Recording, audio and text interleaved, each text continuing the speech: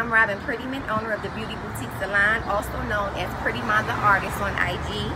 I'm here at the Women's Empowerment Brunch. Empowered women, empower women. So I'm here to tell you my story.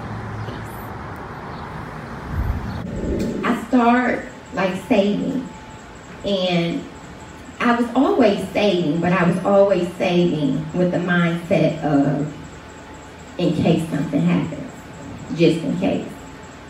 But now that I know that that's a broke mentality, you know, because if you're thinking like, okay, well, let me just save just in case this happens, you're putting that energy out there. You're saying that you're going to fail. You're saying that something is bad going to happen.